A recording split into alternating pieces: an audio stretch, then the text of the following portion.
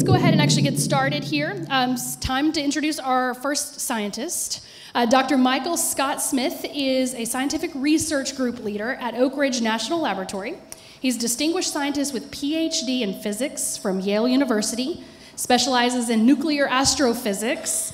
Dr. Smith is going to talk to us today about Big Bang and expanding our universe. So go ahead and welcome up Dr. Michael Scott Smith.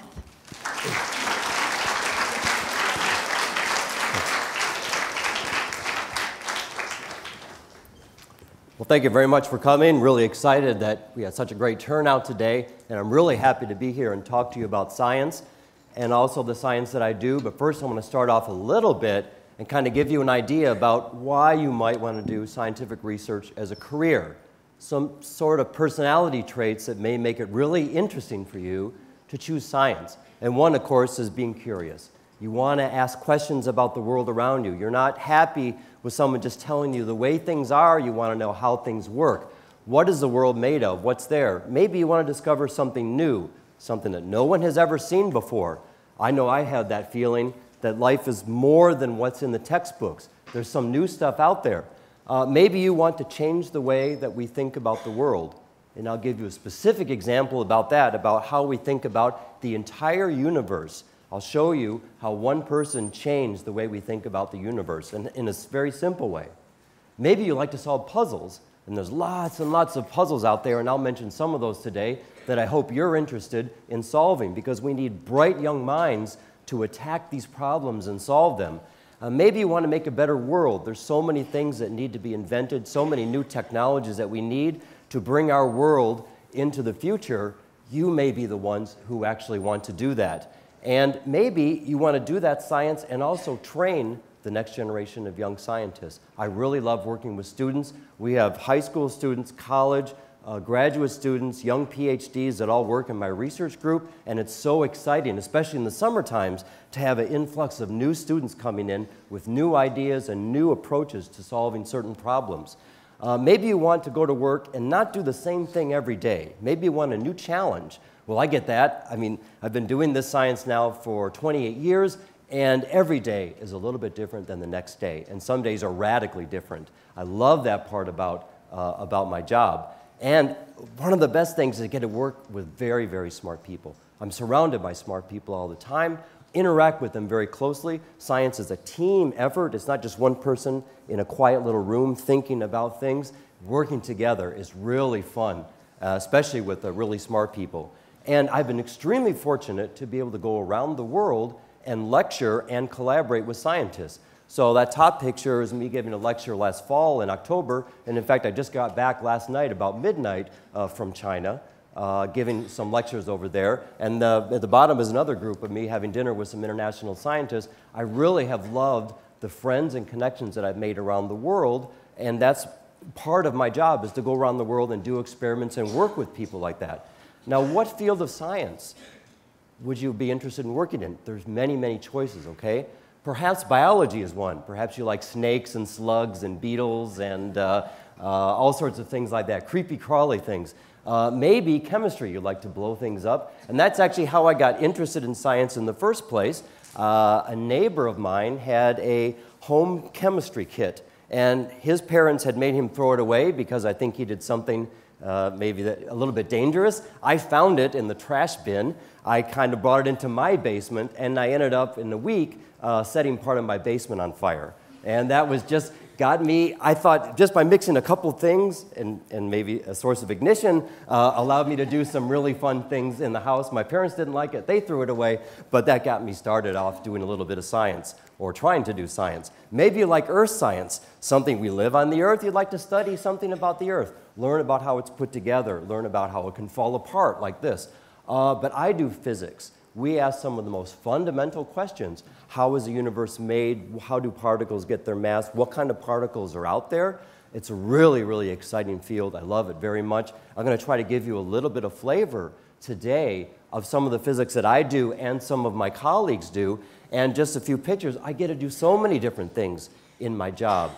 This picture on the upper left is me working on our atom smasher that we have at the laboratory. We have to polish that twice a year to keep the outer edges very, very smooth, because we're bringing up to 25 million volts, And anytime there's a sharp edge, it acts like a lightning rod and gives a spark over to the rest of the chamber.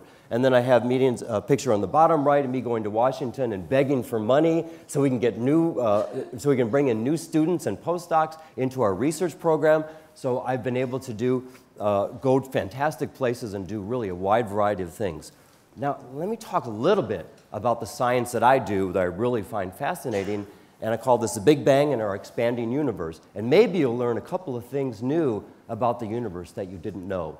And here's a few of the things that scientists are now thinking about the universe. One is that when did the universe start? It started about 14 billion years ago in a very hot fireball called the Big Bang, or the hot Big Bang. That's sort of an artist's conception of this, all the matter and energy in the universe in one point and then blowing out into space. And that blowing out and expansion actually is continuing today.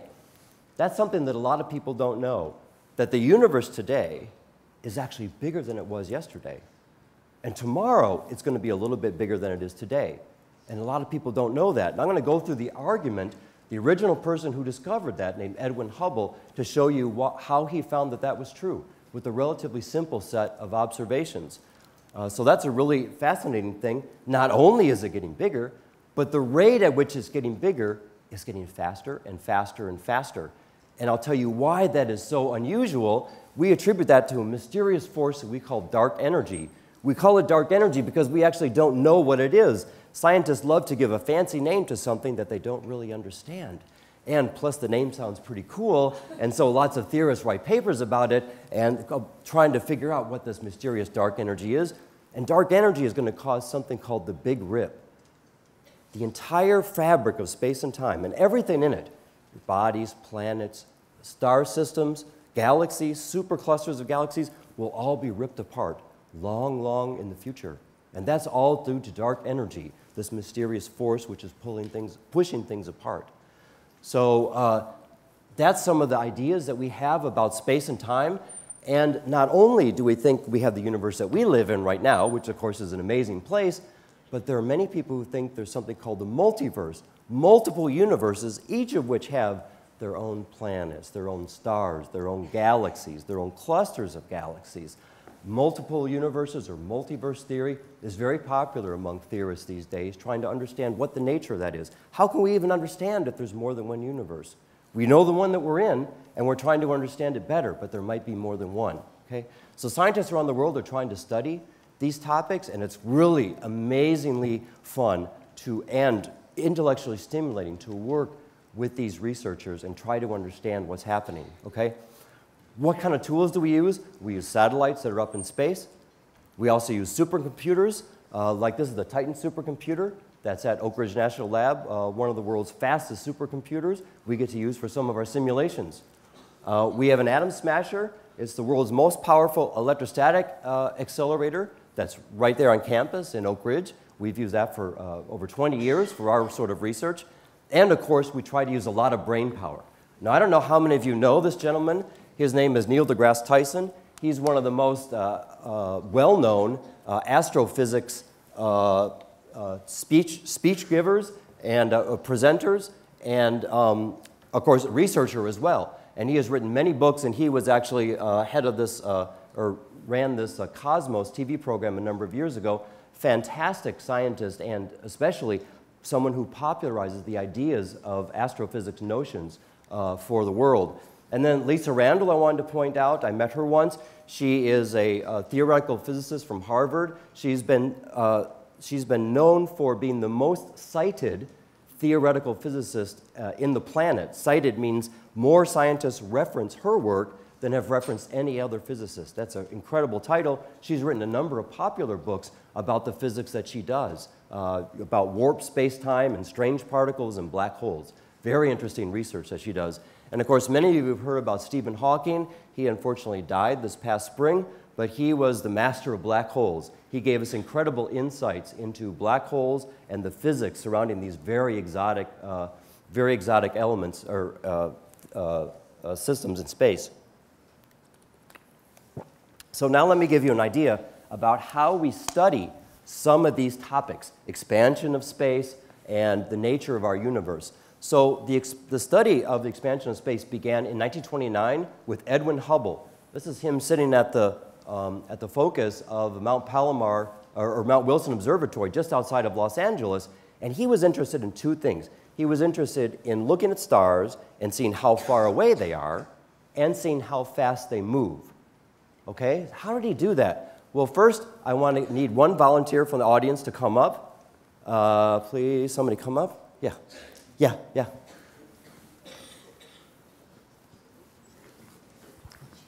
This won't hurt too much. Might hurt a little.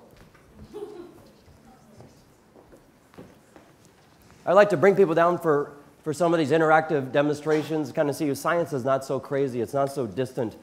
Okay, so estimating distance. How do you tell how far away something is? Okay, so I want you to stand right there, and I have my flashlight app on my phone. Okay, I'm going to shine this in your eye. You tell me if it's bright or dim. It's bright. Bright, right? Now tell me if it gets brighter or dimmer as I walk away. Dimmer. She's saying dimmer. Dimmer, louder? Dimmer, right? So in some ways, you could probably tell how far away I am by how bright this light is to you, right? As I'm getting twice as far, it's going to be maybe actually 1 over 2 squared, 1/4 time as bright. Okay, so that is a way, and that same thing that Hubble did to try to find how far stars are. Imagine she's Edwin Hubble, and this is a star. So Hubble is seeing these stars at different brightnesses, and he's telling that's how far away they are. Okay, thank you. Let's thank our volunteer coming in. Okay, that's a simple idea. What about, so fainter, something that's fainter or dimmer is farther away. Simple idea. What about speed? Okay. You've probably heard that before, right? Siren coming towards you has a higher pitch. Siren going away from you has a lower pitch. The same thing is true with light. A light source that's moving away from you gets sort of stretched out, and the wavelength gets longer, and it turns to be red. A little bit more red. It's called a redshift. So Hubble used that to tell how fast the stars are moving away from us. And then he did this thing. He said, I'm going to look at a whole bunch of stars, and I'm going to see their speed, and I'm going to see their distance. And this is what he found. He started plotting out these different stars. And so distance is plotted here in speed, and he's plotting these out, plot, each one a different star. And eventually he gets all of them and he puts a line through them, and it looks like a straight line relation, a linear relationship between distance and speed. And so what he found was his rule is that the farther away a star is, the faster away it's moving from us. Okay, so these stars, they're moving away in all directions, and the farther away, the faster they are. And I studied that. I saw that picture first time in college. And the teacher said something about what this implied, and I didn't really understand it. I saw it as a PhD student, and I really didn't understand it. It wasn't until much later that I really tried to understand and started to understand what this law meant. So I want to try to show it to you, give you an idea of how scientists think, and they can make a jump from a plot like this to telling something about the entire universe. Okay, so what does Hubble's law mean? For this, I need 2 volunteers. Quickly, you and you. Yeah. Quickly. This one might hurt a little bit more. We'll see. Okay, so I am going to be the reference observer. Please come in here. You are each going to be a star. And my foot is not that big, okay? Ooh. My foot is not that big, but I'm going to pretend that each of my feet is the size of 1 megaparsec, which is a long distance in space, okay? So I'm going to take it. What's your name? Nathan. Nathan. I can see it right in his tag, okay? Nathan's going to be star A, okay? So I'm going to go 5 megaparsecs away from me. 1, 2, 3, 4, 5. Come with me, okay? So he's 5 megaparsecs away, okay? And you are Caitlin. Caitlin, come here. You're going to be 10 megaparsecs away from me, okay? 1, 2, 3, 4, 5, 6, 7, 8, 9, 10. Great. Okay, so we got the simple arrangement. 2 stars, star A, star B. Okay, he's 5 megaparsecs, she's 10 megaparsecs. What does that plot tell us about how these stars are moving from us, right? Remember, Hubble's law is telling us that star B, Caitlin, has twice the speed or velocity and star A, okay? So now I'm going to observe these stars a little bit later, okay? A second observation. I'm going to wait until Nathan has moved 10 more megaparsecs away from me, okay? So right now he's 5. Let's take Nathan on a little stroll through space, okay? 1, 2, 3, 4, 5, 6. Watch your step. 7, 8, 9, 10. Okay, he's now 10 more. In that distance in time, he has moved 10 more megaparsecs, okay? So that's a good thing. And then I go to this plot, and I say the second observation, Nathan is 15 megaparsecs away, right? 5 plus 10, 15, okay? But what happened to Caitlin? What happened to star B during that time? Okay, star B, she has twice the speed of star A. So how much did she move? He moved 10, so she moved 20. Okay, so let's go on a little walk, okay? 1, 2, 3, 4, 5, 6, 7, 8, 9, 10, 11, 12, 13, 14, 15, 16, and 20. Don't be scared. It's actually really dark in there, so don't be too scared. Okay, so she's moved 20. Oh, well, let's let her out a little bit. Okay, you come out here, but let's pretend that, let's move all the way to the corner here, all the way here. Let's pretend that she's 20 away. We won't keep her in the dark all that time. Okay, so she has moved 20, obviously. It's a very simple thing. So now she is 30 megaparsecs away, okay? So Nathan's 15, Caitlin's 30, okay? So what's happened to our system? Initially, she was twice as far as he was.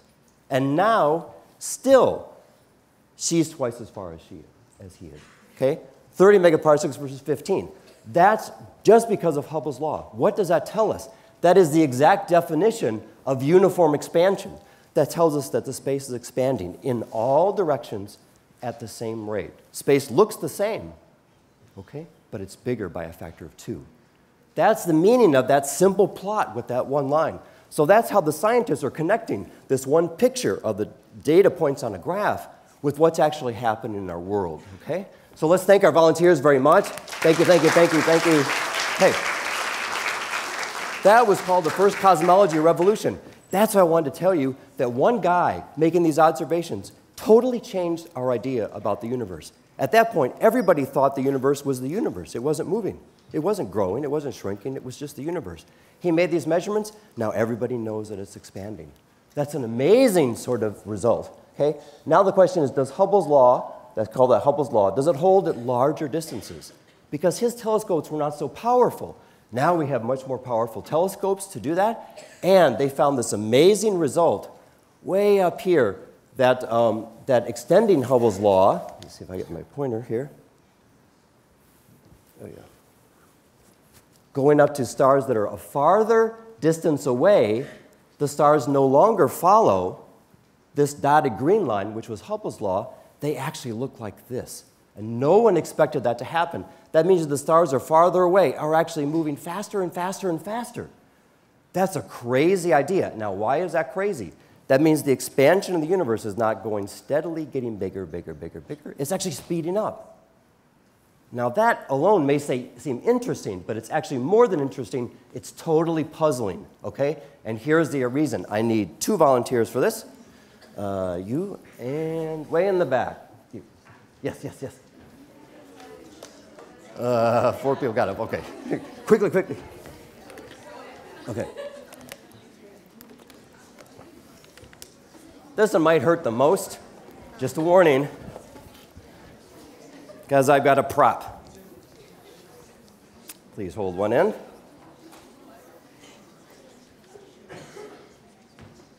Very good. Ryan and Maddie. Okay. Now, Ryan and Maddie are going to be simulating the entire universe. First, they're going to come together here and stand back to back. This is the notion of the hot Big Bang. The universe is expanding very fast. So you're going to be expanding very fast, except we'll kind of do it in slow motion. So you're moving apart, moving apart, moving apart. Now, what is this chord? This chord represents the universal law of gravitation, which, now let's pretend they're not stars. Let's just pretend they're any piece of matter. You pull the cord a little taut. Now, universal law of gravitation means that you are going to be attracting Maddie, so pull in a little bit. No, you do it. Yeah, hand over hand. Here, keep it tight. Hand over hand, pull her in, pull, pull, pull. At the same time, now you hold the end. At the same time, she is attracting Ryan. Now you pull him in, hand over hand, okay? That's the universal law of gravitation. Every 2 things pull on each other. okay? Now, what's surprising about the universe? Let's go back to the Big Bang, okay? They're pushing out. They're moving apart. Move, move, move, move, move. And gravity is something that he wants to pull her back. She wants to pull him back. They are moving out. So eventually you would expect they would get out where it gets taut, and then they would start pulling each other in. Pull in, pull in, pull in, and they would come back together. And that's what a lot of people thought would happen with the universe.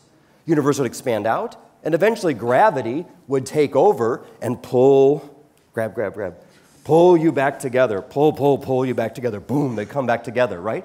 But what is actually happening is they start moving apart, and instead of gravity slowing them down, there's some mysterious force that we call dark energy, which is pushing them faster, faster. I'm pushing them faster away, more than gravity can pull them in. And we don't know what it is. We call it dark energy, we don't know. But gravity should pull them together, pull, pull, pull, and dark energy is pushing them apart, okay? We don't know what that is, right? So I can show you what it is, but scientists write papers about what this is. They want to know. We want to know. It's actually up to you, the next generation of scientists, to figure out what the heck is pushing everything apart in the universe. The stuff in our bodies are being pushed apart. The stars, the galaxies, everything are being pushed apart. Okay, let's thank our volunteers, Ryan and Maddie. Thank you. Okay.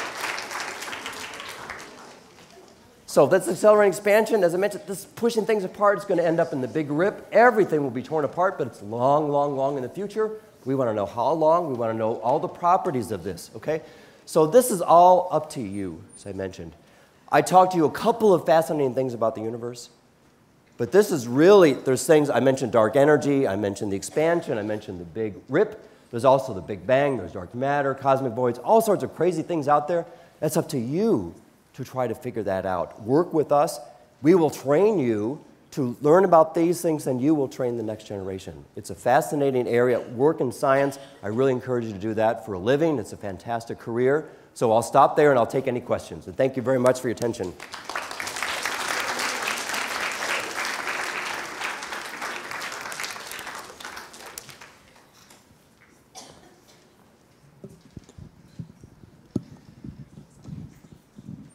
I was just going to say, there is a microphone right down here in front if you guys would actually like to step down and ask any questions.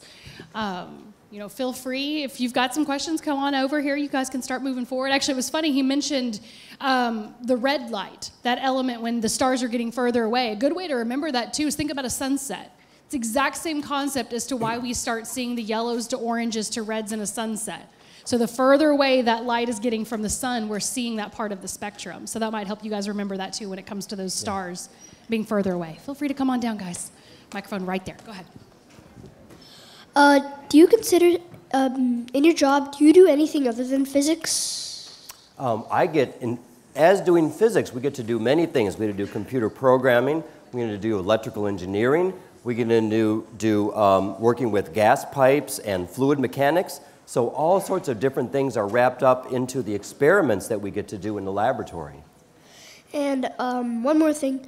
Will stars be ripped apart first because they're made of plasma and their atoms aren't connected? I think, well, they will certainly be torn apart. Sort of everything will be torn apart, we think, at the same time. But that's the kind of question that scientists want to ask and want to do these sort of investigations. So that's a great question. Thank you. Yeah. Do you guys have a theory about what dark energy is? There's lots of ideas about it, but most of the ideas are either very mathematically based and they don't have a physical meaning, or they are sort of a qualitative idea, a kind of a picture idea of something called negative pressure. But negative pressure, like something pushing out, but to say, where does that negative pressure come from? We don't know that yet. Thank you. Yeah, good question. Do you guys know what source dark energy is coming from and what is like the source of pulling the two matters apart? Yeah, I wish we knew what it was. There's a thought that there is a set of energy that is sort of a baseline energy for the entire universe. And dark energy is sort of tapping into that energy to push things apart. But we don't know the nature of that sea of energy, sort of like water in a warm bathtub that can be drawn up and used. We don't know the source of that, and we don't know how much energy there is. Thank you. Yeah, great question.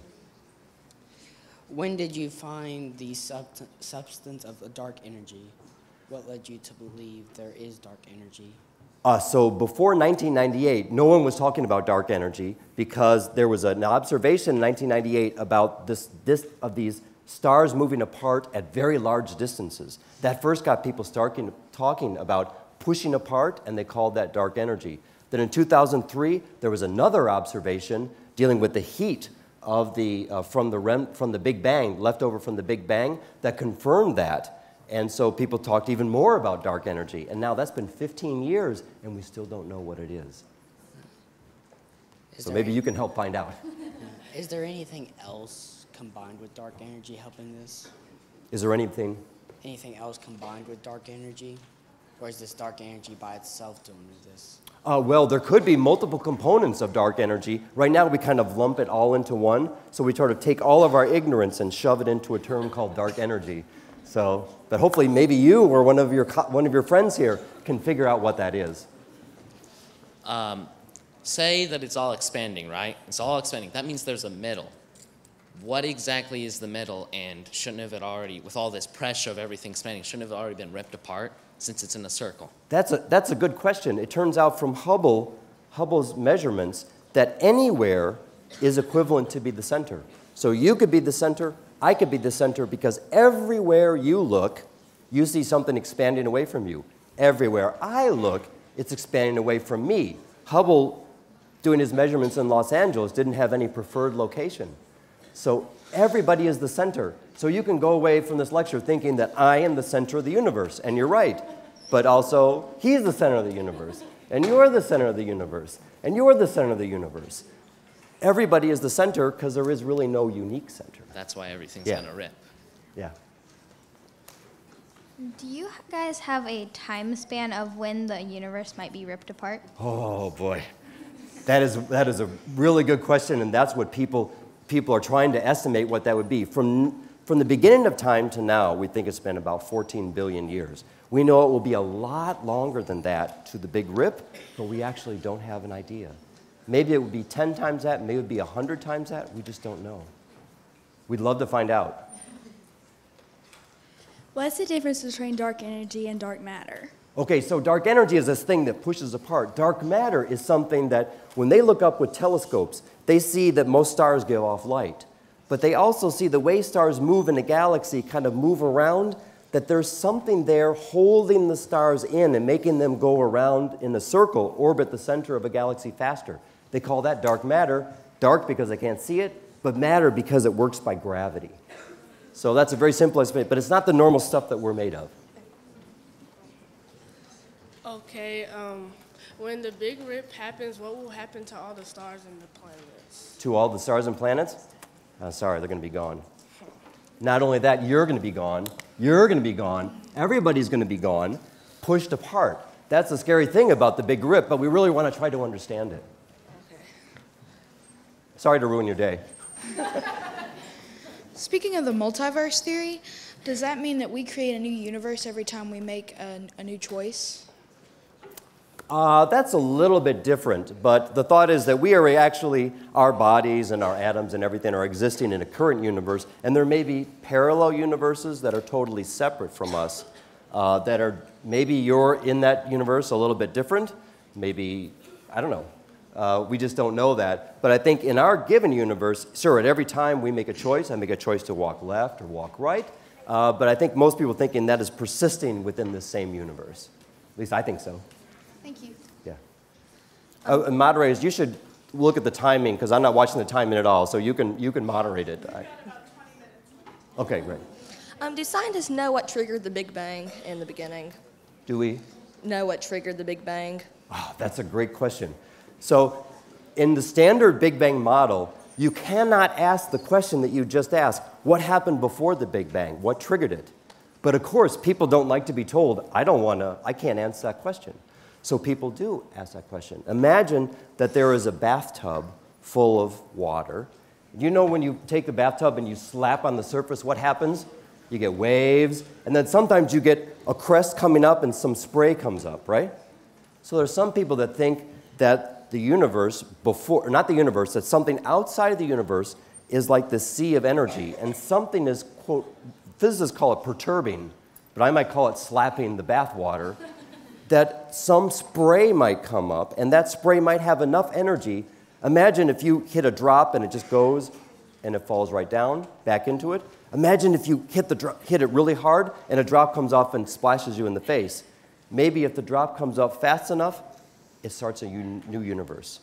So that's one idea. It's called the quantum foam origin of the universe. Fancy name for a bathtub full of hot water. Thank you. Yeah.